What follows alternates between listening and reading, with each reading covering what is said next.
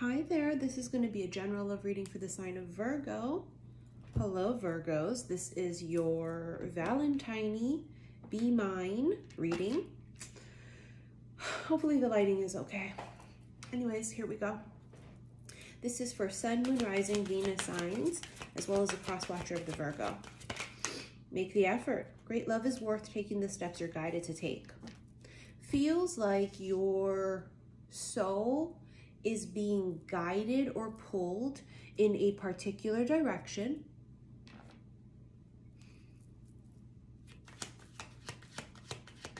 But there could be a fighting of it.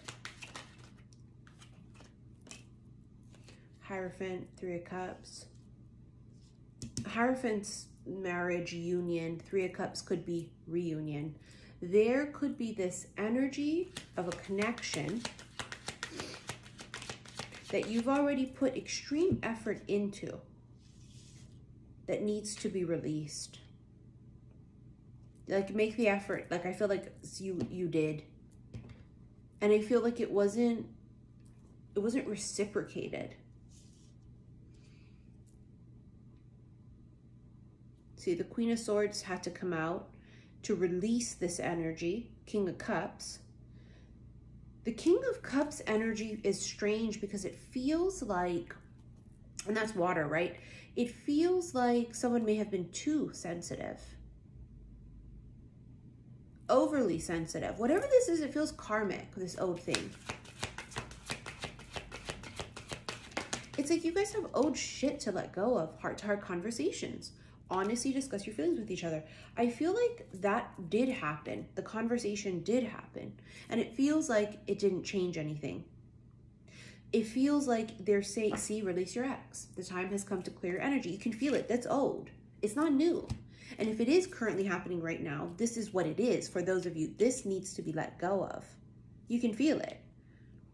It doesn't feel aligned. It doesn't feel like two people were on the same page. It feels like one person put in a lot of effort and the other didn't. That's exactly what it feels like. And there we have it confirmed.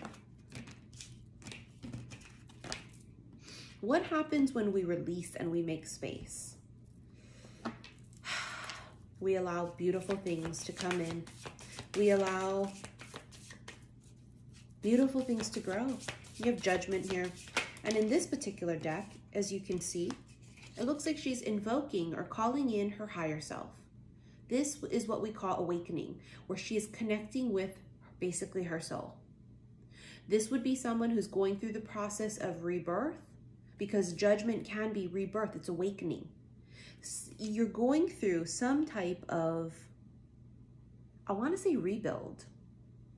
I literally saw the word rebuild. The Magician, manifestation. Some of you are manifesting something and you're sitting there waiting, going, well, where the fuck is it? When can I go out there? When can I catch the wave? There's nothing. I'm ready. I'm waiting. Where is it? It's timing. It's not time yet. Something is being manifested for you. That's why there's no waves, if you will. Okay, for some of you, there's no waves. Something really big and huge is being manifested. It is not just a normal wave. This is the universe sort of conspiring to, for some of you, move things around. For some of you, to conjure up this new thing, and it feels otherworldly. There's a lot of release that needs to happen here. A lot of like saying goodbye, letting go. The Hermit. See, there you are, Virgo. Look at her light shining and she's alone.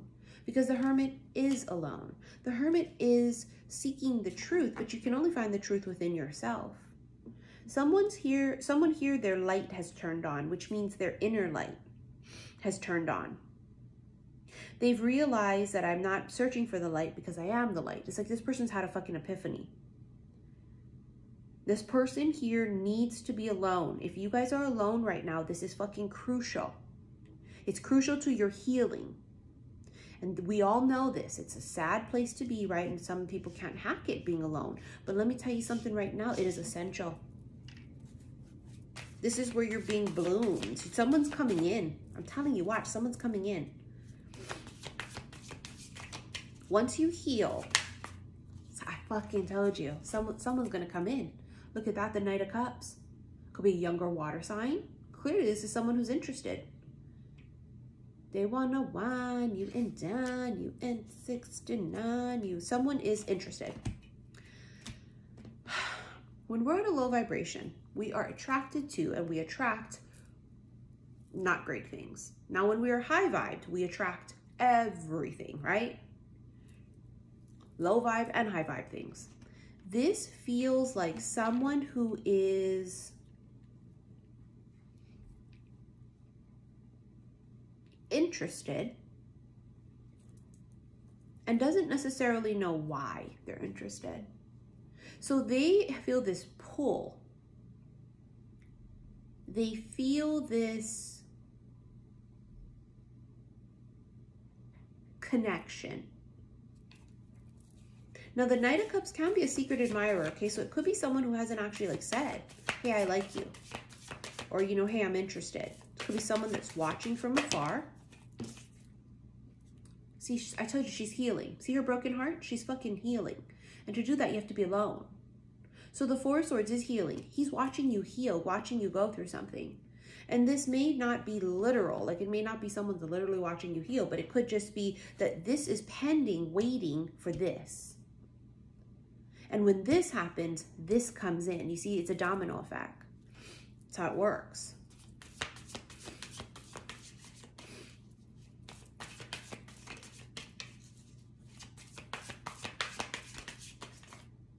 The Seven of Wands.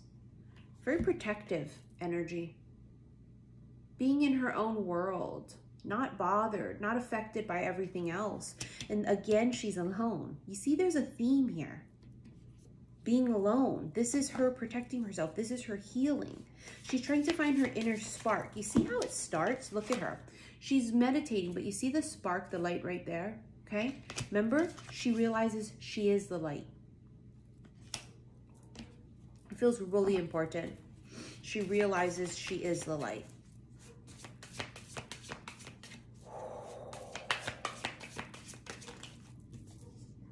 Justice, balance.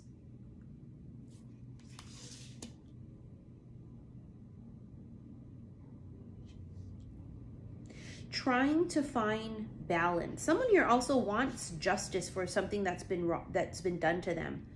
They want justice for this. The ex treated you like shit. I want justice. I want them to pay. I want them. It feels like you want justice, right? But justice comes in due time. It comes. It comes when you're happy. The Ten of Pentacles and Seven of Pentacles. See, look, they're conjuring this. They're blooming. It's like the seed that was buried is blooming now. Seven of Pentacles can be a card of like putting in effort to make something grow. And this is the energy from prior that did not happen. The person you were with didn't put in any energy. Like there was no effort is the point, right? Make the effort. Someone did and someone did not. Then the Ten of Pentacles, when you make the effort, see things become solid and they become stable and they become long-term. You know what it was? It was just the wrong person. You just, for some of you, connected with the wrong person. And once you started your healing process, realize, holy shit, I see it. I get it now. See the Ace of fucking Cups? It was on the bottom of the deck. I should have just took it. You're learning the art of self-love, right? You're learning how to love you. You're healing. But now because you love you, you're going to understand that you ain't going to take no shit from nobody. You're going to take no shit from nobody. This is new love. There's something new coming. But it doesn't mean that the very next thing is the thing. It means that at some point it will come and you need to use discernment. Right? You have to use discernment here. The Ace of Cups is what we call the Holy Grail. It's like a gift. It's a blessing. Now, In your extended, we're going to feel out what the energy is. And in the extended, we're going to be using the Sexual Tarot Magic Deck card. So do not purchase it if those images make you uncomfortable. They're gorgeous, beautiful images, okay? If you click on the link below, there's a link to get to the reading, and it's in the Zodiac Intimate readings. If you want to, you can go straight to my website instead, saltwaterhealstarot.com. And also in the link below is my Patreon link, and you can actually watch full length. I have like 9 of them right now, erotic tarot readings there. So it's different from these that you rent on my website. It's totally different. So if you want to become a patron on my Patreon, please click on that link below. All right. Thank you guys for your likes, your shares, and your subscriptions here on YouTube. Follow me on Instagram, xi_Missy_xi. And I will see you guys in your extended. Love you.